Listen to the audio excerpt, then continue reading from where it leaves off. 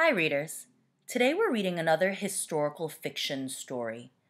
This story is called The Yellow Star, The Legend of King Christian X of Denmark. It's written by Carmen Agra Didi and illustrated by Henry Sorensen. The Yellow Star, The Legend of King Christian X of Denmark, is a legend. A legend is a story that some people think of as true, but that has not been proven. Now, this story, the story of King Christian X, is a very famous story about the resistance of King Christian X and regular Danes against the injustices brought on by the Nazis in Denmark. Remember that when we read historical fiction, we have to pay attention to the setting, when and where a story takes place, as well as what kind of a place is this, and what big events are happening at this time. Take a moment to look at this map and to find Denmark. You'll notice that Denmark is this smaller country in blue, and it borders Germany, a much larger country, to its south.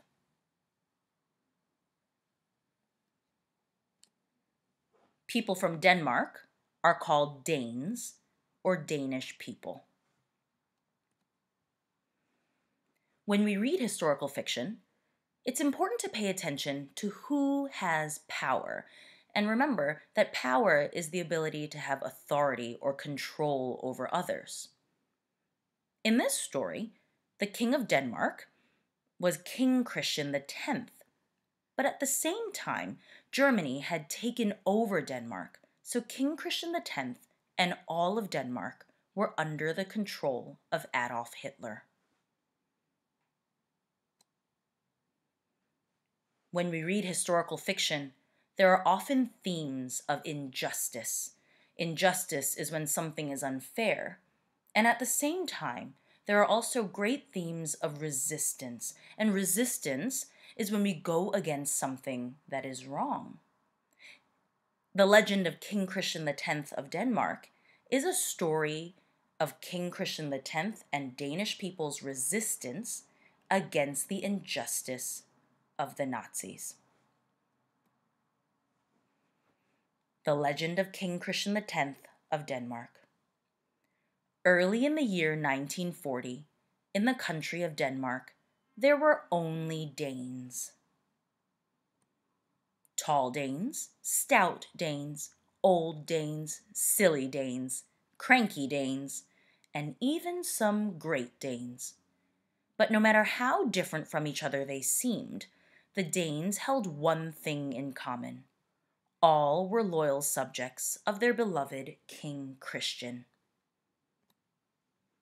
Every morning, their king rode alone and unarmed along the streets of Denmark's capital, Copenhagen. "Who's that?" a curious visitor once asked. "Why, that's our King Christian," his Danish host responded. "Without a bodyguard?" asked the astonished guest. "My friend," came the proud reply, "a king so beloved needs no bodyguard. We Danes would all stand together in defense of our king." Little did the Danes know how much they would need their wise king in the dark days to come. Like a fierce storm, war was spreading across Europe, and even good King Christian was powerless to stop it. Soon, Nazi soldiers gathered like dark clouds at the Danish border. Their arrival in Copenhagen brought food shortages, curfews, and a new flag, which was hung at the palace. The flag stood for war and fear and hatred. The Danes watched and waited to see what their king would do. King Christian sent a Danish soldier to remove the flag. Readers, let's pause here for a moment. The author Carmen Agra Didi said, "Like a fierce storm, war was spreading across Europe." Take a look at these two maps. The map on the left is a map of Europe before World War II. And the map on the right is a map of Europe during World War II. And if you notice, before World War II, Denmark was its own country just north of Germany, and it shared a border right here with Germany. Germany, a much larger and stronger country with a stronger military, took over most of Europe. All of these red parts came under the control of Germany, including Denmark right here.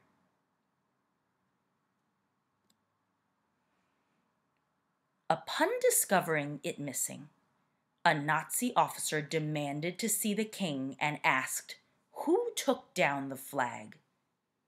"I sent a soldier to remove it," replied the king. "Oh, you did you? Well, tomorrow another will fly in its place," the officer boasted. "Then tomorrow I will send another soldier to remove it," countered the king. "And I will have that man shot," threatened the Nazi. Leaning forward, King Christian said evenly, "Then be prepared to shoot the king, for I will be that soldier." The Nazi flag did not fly from the palace again. The missing flag became a powerful symbol of resistance, and King Christian's subjects found reasons to pass the palace gates to see where it once hung. Yet it was only a small victory. The king and his people's greatest test was still to come. The terrible news arrived quietly, with leaflets that fluttered down on the city of Copenhagen. Effective immediately, all Jews must sew onto their clothing a yellow star which must be visible at all times. The people of Denmark were frightened. They had heard terrible stories. In some places, once Jews wore the yellow star, they were taken away and not heard from again. As before, the people looked to their king. This time, their king was as frightened as his people. Without the yellow star to point them out, the Jews looked like any other Danes. Gentiles and Jews were all Danish subjects who worship God in different ways. If King Christian called on the tiny Danish army to fight, Danes would die. If he did nothing, Danes would die. Perhaps it was this riddle of the yellow star that drew King Christian to his balcony that night. The sky was filled with the light of many stars. "If you wished to hide a star," wondered the king to himself, "where would you place it?" His eyes searched the heavens. Of course, he thought. The answer was so simple. You would hide it among its sisters. The king summoned his tailor. The tailor arrived and listened to the king's surprising request. "We only have an hour before I ride at dawn," the king said urgently. "Can you complete this task in time?" "Yes, Your Highness. I'll begin immediately." The tailor bowed respectfully. "And you do understand what this means?" the king insisted. "I do, Your Highness, as will all your subjects," he answered with pride. "I trust they will," whispered the king, placing as much faith in his Danish subjects as they had in him. The following morning, the King of Denmark, with courage and defiance, rode alone through Copenhagen. He was dressed in his finest clothing. As they watched him pass, the subjects of King Christian understood what they should do. And, once again, in the country of Denmark, there were only Danes. Readers, what was King Christian X's plan to protect the Jews of Denmark? And why did it work?